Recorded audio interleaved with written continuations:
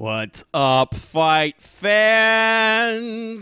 It's Sunday, and it's time for another exciting episode of Sunday Night Fights. I'm Ami Polizei-Funk, and I am here with my right-hand man from Wales, Ipkai Fung. How you doing, Ipkai? I'm doing fine. Nice and sunny here. Nice and warm for a change. It's going to be like that for about another 2 days, then it's going to go back to your regularly scheduled 5 degrees and rain. So, nice to enjoy it while it's about. Well, it's nothing but good vibes here in Berlin. This town has got World Cup fever. Our boys in the red, gold, and black are through to the semifinals. They play against Brazil on Tuesday. People here are going nuts. We've got this fan mile down by Brandenburg Tor with literally millions of Germans go to hang out there. You can get wursts and pretzels and beer, and they've got just like screen after screen after screen. Like every like 100 meters down Unter den Linden, they have another one of these LED screens, and they've got it all on chains on these towers, and they hoist the screen up, and everybody. So it's just like, you know, block after block after block of thousands of foosball lunatics. So everybody here is in a really great mood. I'm in a really great mood. I'm very much looking forward to witnessing these special Western Front Armies games from, can we say, Ipkai, hands down, that these are the two best Company of Heroes 2 players in the world right now? Yeah, I think it's safe to say that. It's pretty safe to say. We got on one hand, we got the Alienware Arena North American Cup winner and Sunday Night Fights Season 5 finalist from Canada, OMGPOP, versus the European Cup winner and SNF quarterfinalist, but just like ladder dominator for the past few months, otherwise known as Darth Vader. It's Jesulin from Spain. These two guys, you got to fear them when you might meet them on the ladder. Let's have a look, shall we, at their player cards. Yeah, let's go to them. All right. So first of all, USA. Who's USA? Who is this guy? Who's this? That is Mr. OMGPOP. That's his game card. However, though, the person in the picture, that is actually Robert Oppenheimer, who is the inventor of the atomic bomb. Manhattan Project. Possibly a distasteful avatar, I would say, but you know, whatever you choose to put in there, you know, that's your choice. I suppose it's quite vague enough that people won't get it straight away. I'm glad that you did your homework and figured out who that was, because I was curious.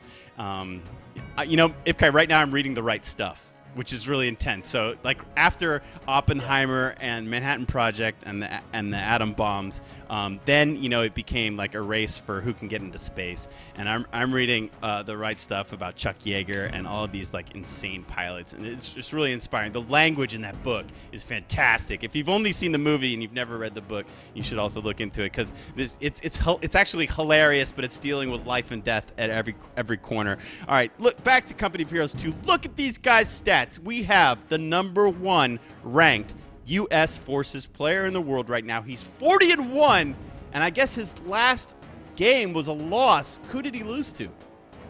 He lost to a guy called Jesulin on Samoski.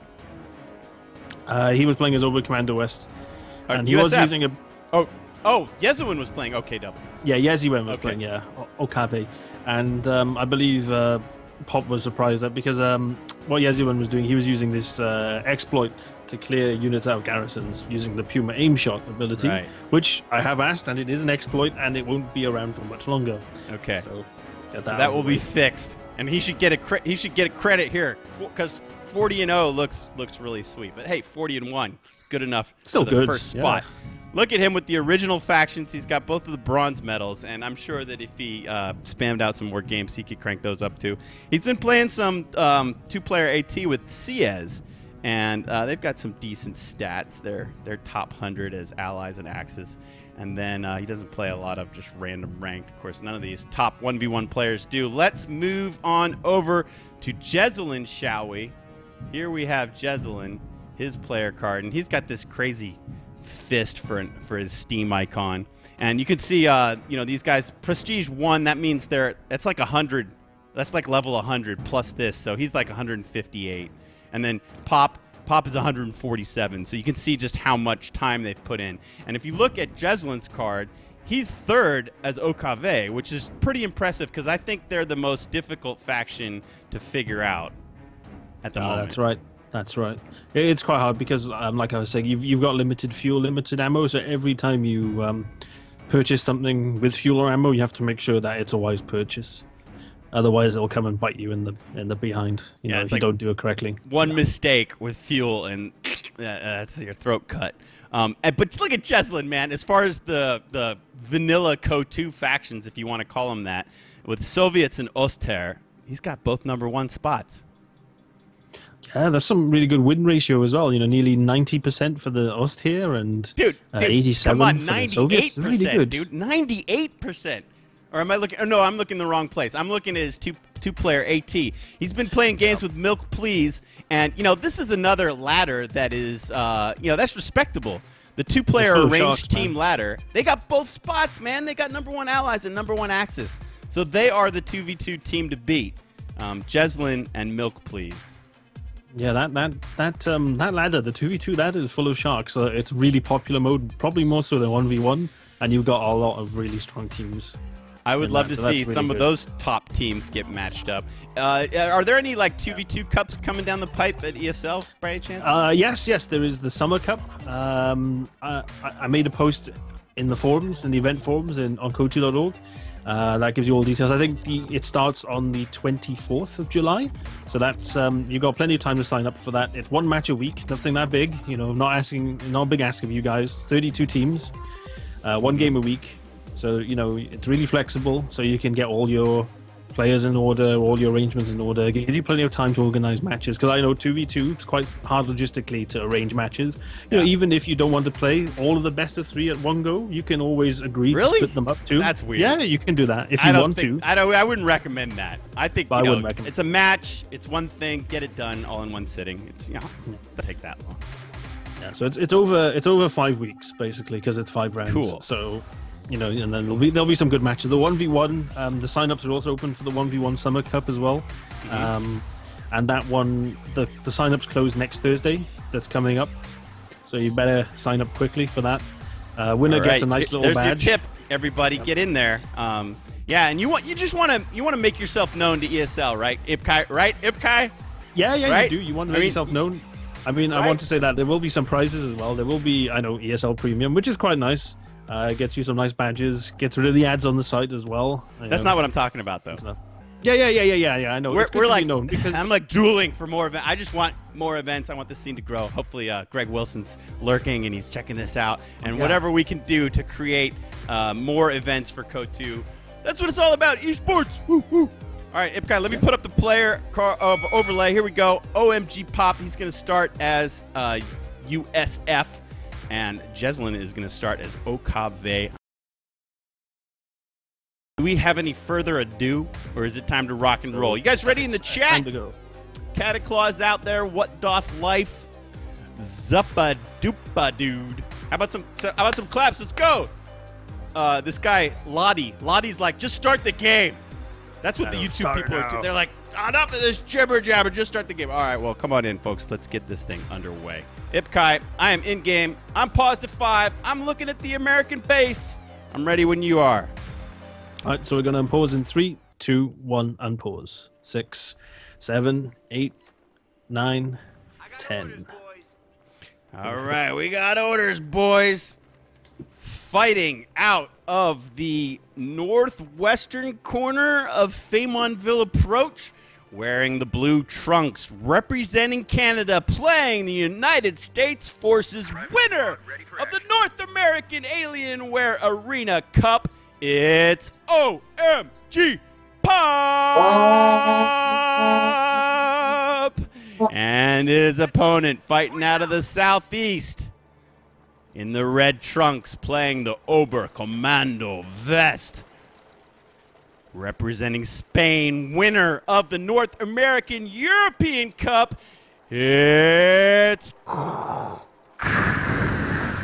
Jesulin! Ipkai, come on, man, where you at? All right. Okay. We got Volksgrenadiers capping points. We got Wehrmacht Panzerschleppers coming out. You think it's going to do some scouting? I think so. It's nice to have like a scouting unit, the Schwere Wehrmachtschlepper, as it's known as. So he's knocking down fences as well. That improves mobility a bit, so you don't have to vault over the fences. That's quite cool. I see some players do that. They run over fences and stuff. Yeah, they have to decide. I mean, there's a couple things you can do. You can go scout. Like often if it's against Soviets, they'll go check out if Tier 1's coming up. Sometimes they'll just go plow a bunch of light cover type stuff, fences, to give their own units better mobility. And then other times you'll see them actually go into kind of enemy territory and try to plow over green cover spots. Yeah, that's always the thing. I've seen some people as well. They like to park the truck in a gap, so then units can't go through it. It just stays there. So I've seen a couple of maps. Yeah. And then there's another option. You can also go and try to disrupt the pathing of like the first combat, or like some rifles might be trying to cap a point. You can try and push them around a bit, make it more difficult for them to like fight or cap. So a lot of options for OKV early schleppers. It's very risky though, because if you do lose the Schwere Wehrmachtschlepper, you will actually be without the truck for 3 minutes, and that means you can't tech for 3 minutes. So you have to make do with your Tier 1. So you have to be really careful with it if you do lose it. All right, we got the rear echelon troops garrisoning a house, but they're surrounded by Volks. Oddly, Jesulin's on the wrong side of this cover. He does have rifles coming in, though maybe he knew that might happen. So now he's actually on the right side of cover. And I didn't see any suppressing fire popped by the rear echelon troops, and I hear in the forums that kind of got nerfed. Is it still very useful, or can you tell me a little bit more about that? The way it works now is that you have to use it when you have assistance from another rifleman squad, for example. So if you have a rifleman squad firing at a stone pilot squad that's charging in, and you've got the rear echelon, then you'll be able to suppress them in time. It's because in Western Front armies, they actually added suppression back to small arms weapons. So every gun has a small amount. Do you remember in Co 1 when the Volksgrenadiers used to fire one volley of their cars, and they used to pin an engineer squad? So yeah, that's because they would all go on their bellies. Yeah, I remember that. Yeah. Just for like a brief second, but yeah, they added the suppression values back to the guns. So if you stack the suppression from the volley fire with regular squad fire as well, that should still help. But it's not meant to be used 1v1 now. So that's the whole thing of it. It might be a little bit too weak though. They do take a lot of damage while they're using it, so it does make them very vulnerable. Okay, Ipkai, we're about 4 minutes in, and how do you think this opening is going for both players? Do you think Pop's doing much better, or is OKV perfectly comfortable, or how do you think it's going? It's hard to tell because with OKV, their strength is sort of just to weather the storm until they can get their breakthrough units out, or their vet gets too difficult for the Americans to handle. So I think that's part of the game plan as well. You try not to lose too many units. You try to get vet, and you also try and spend your munitions and your fuel wisely. So against Americans, a good shout would probably be save up 90 ammo till you get a Panzerschreck, and then your first fuel purchase would be a Puma, because then that will help you with the M15 anti-aircraft. I just moved over to Jesulin, and I saw that is he turning fuel into munitions early with this first truck? Yeah, or the other way around. He's turning fuel into munitions. So he's halving his fuel to boost his munitions income. Why do you think? Because I think he's trying to buy a Panzerschreck. Okay. He's buying a Panzerschreck, and he's buying the flak half-track instead. Flak half-track is a bit better. Is actually much better at anti-infantry than the Puma is. But the issue is that it's not very good at anti-vehicle compared to the Puma. And when the M15 comes out, he'll be in a bit of trouble because that M15 can kill the flak half-track quite easily. All right, well, he's got his Shrek, but okay, well, the flak half-track is building for Pop. Jesulin beats him to the punch. I'm impressed that he was able to sacrifice fuel for munis and still get this Sonderkraftfahrzeug flak half-track out this quickly. Yeah, but what I would do now, if I was him, was to switch it back to munitions to fuel, and then save up fuel so I can get a Puma out, because I know that flak half-track is coming, and that's what I want. I really need a Puma, and I have a Panzerschreck as well to help deal with this M15. So I need you need the double hit. I mean, you could get a Raketenwerfer as well to help, but because that's purely manpower cost as well. So Pop went 4 rifles, lieutenant, and now the flak truck is coming out. This will be interesting to see how these top players, Jesulin and OMGPOP, micro these relatively similar units. How would you? Could you point out the differences between the Wehrmacht Sonderkraftzeugfahrt flak half-track and the American 15A1 anti-aircraft half-track? Okay, so the OKV half-track, that one has to be stationary before it can fire its gun. The American one can actually fire its Brownings, the 50 cal machine guns on the move. It can't fire the autocannon. It has to be static for about 2.5 seconds before it fires. The other thing as well is that it's actually got 2 separate guns then. Yeah, it's got these 50 cal Brownings that suppress infantry. So it doesn't do too bad damage against the 251 doesn't do too bad damage against that M15. So he has to retreat it out a bit.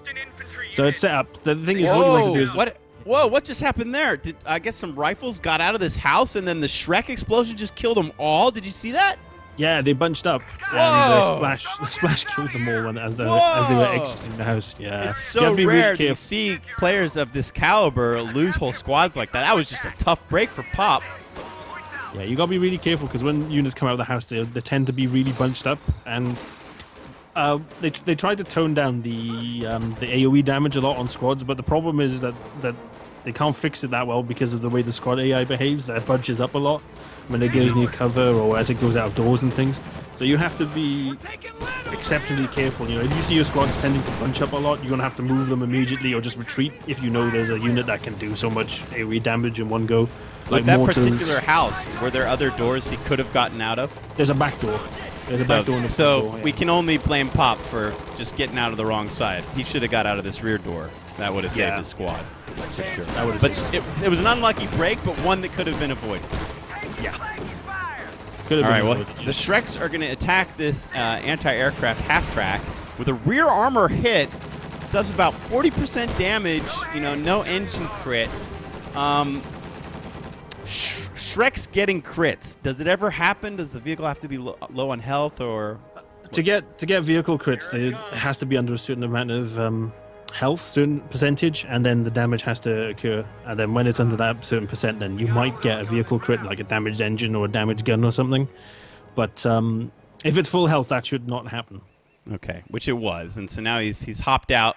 The crew is repairing it. Now this crew is triple vet, but the vehicle has no vet. I mean, how much vet do they need to get?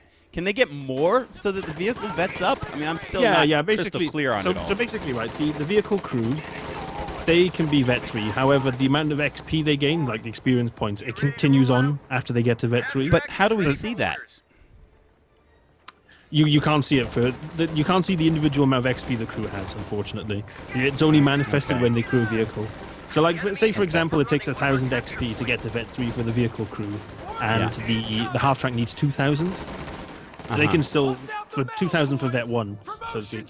So that crew has 1,000. That vehicle needs 2,000 for vet 1, but they can still accumulate. I get it now. I just didn't perceive that this crew with their triple vet was not actually capped at what it took. You know, like they're still gaining vet that you don't see.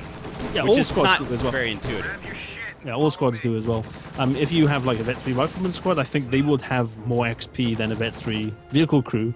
So if you get a Sherman out at the start and you put like a vet 3 rifle squad in, you will have, I think, probably a vet 1 or a vet 2 Sherman squad off the bat. Okay. So people have to learn these ratios, because maybe at some point in the game, you know, it might be worth it to sacrifice like a vetted rifle squad just to give some vet immediately to a Sherman that just came out. Yeah, I mean, you don't sacrifice the squad because you can get it back out of the vehicle. Yeah, but I mean, sacrifice it from being on the fighting field. Yeah, you know, like put it in the Sherman.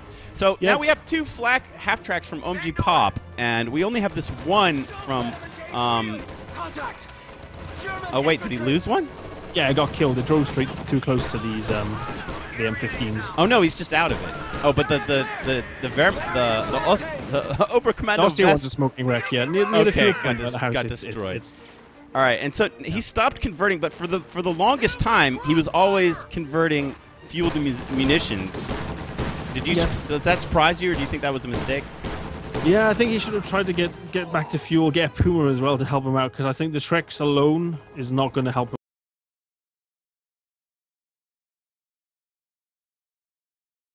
Squad. Try and get it to move, start that, get the M15 to start moving. That way the autocannon can't fire. Then you drive in with the Puma, because while it's moving, it can't fire that autocannon that does damage to the Puma. So you have to use sort of like get it to move. Is the big thing with that unit. So these Fallschirms have managed to harass the right-hand side and keep Jesulin connected to his fuel. Oh, they leave right before they wipe this ammo flag, which took a long time to get that low, actually. Maybe they could have stayed for another second or two to wipe it, but they are chased off by the American flak half-track. And the other half-track and this lieutenant and its bar have just, there's an LMG rifle squad here, too. They've pretty much got Jesulin's infantry pinned into his base. Yeah, and the M19A6 gives you a special ability on riflemen, is that when they're out of combat, they can switch to this defensive stance, and that allows them to, it looks like hit the dirt, but that allows them to suppress squads as they come in. So they turn into suppression machines, suppression platforms. So Jesulin's now trying to push left a little bit, and I guess he killed a squad over there. I guess took OMGPOP a bit by surprise. Okay. So, U.S. doesn't have to build anything, so you could lose your early rear echelon and never build engineers again, right? I mean, since crews can repair vehicles and you don't have to build tech structures. Yeah, you don't really need to replace them. The only thing is that they can build fighting positions, though, and tank traps, so that's something that if you do need them, if you're desperate for fighting positions, tank traps, things like that, then you probably would want to replace them. I think though that like the diversity and the it's little things like this for the U.S. that build up little advantages. The fact that vehicles have crew and they can hop out and repair themselves. You don't necessarily need to build your tech structures. I think all of these little advantages have made this just like an extremely powerful faction. And I'm wondering if it will get nerfed, for example, like overall. That's hard to say. I mean, funny thing is, like during alpha testing as well, probably not allowed to speak about it, but I will anyway, is that it was thought that Americans were actually a little bit weaker. At one point. Why, do you think? I don't know. I think maybe it's just taking... I think there must have been some change. I know the volley fire, that was changed in between alpha and live. So it was really strong. And this M15 actually wasn't in the lieutenant building. It was actually in the captain building instead. For a long time. So it's probably that, really, I think. The switch of units. Okay, so, well, volley fire suffered a bit of a nerf, so we'll see. And maybe, I think that OKV is the most different of the two new factions from any Company of Heroes that we've ever played before, so it would make sense that it would take players a long time to try to figure them out.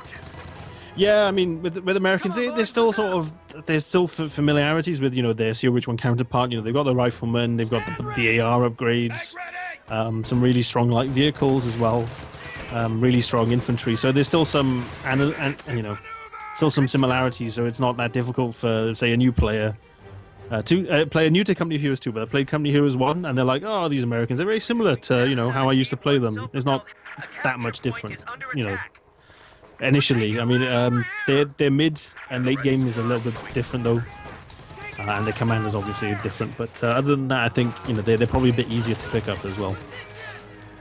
Well, we saw Twister, backed pretty much into his base against Loveness in the finals of the ESL Launch Cup. I am never too quick to count the OKV out. We have a commander choice from OMGPOP that ends with the priest that he could actually bring in now. I wonder if he'll decide to do that. That might be nice to see the priest firing away. His two half-tracks are now single vet, so these crews have, I don't know how to describe it exactly, but they've got so much vet. This one's now double vet, so this is just an awesome crew in this one M15A1. Yeah. You could even take that crew out and swap crews as well if you get like a new vehicle. You could do that as well. That's another option. You've got a lot of options with these vehicle crews. They're really really cool. So, do you know what OMGPOP's late game might consist of, maybe just from watching some of his replays that he posted? No, this seems to be usually doesn't get this far when I've seen him play. It's always he gets these LMGs. Well, this is a new beast, man. He's fighting Jesulin. You know, this is a new beast, so he might not have. They might not have ever met on ladder. In fact, I mean, I doubt it. One's American, one's European. They might play at different times. Yeah, exactly. So I mean, I have seen this. So like, he gets the 2 flak half tracks. He gets the LMG, the 1919 A6, 30 cals, and then enters suppression stance and just pins the OKV player or the Wehrmacht player in their home sector. They can't actually get out. So you see these suppressive rifles doing so much. And they kill that one vetted up Stern Pioneer squad. That's a drag. Jesulin didn't retreat quite fast enough. We have a M36 Jackson tank destroyer on the way. And, I mean, are there any tanks to destroy? Why would Pop build that when he's fighting pretty much primarily infantry? Yeah, it's an interesting pick. I mean, I would have got something with more anti-infantry, to be honest. Because I've still got even a Sherman with HE shells, or the M8A1 Scott, the little howitzer motor carriage. Either one of those are good picks now. Well, that's a nice snipe from the Raketenwerfer. He managed to pick off that double vet anti-aircraft gun from really long range, and now the Raketenwerfer is quadruple vet. But Jesulin throws in GG. What? Why? I don't think so. I mean, it wasn't over. You know, he still had 200 odd points on the ticker, and yeah, he just got a good kill too. Yeah, killed that one vehicle, and he's still. I mean, he lost 2 Stern Pios, but I don't think that's a big setback.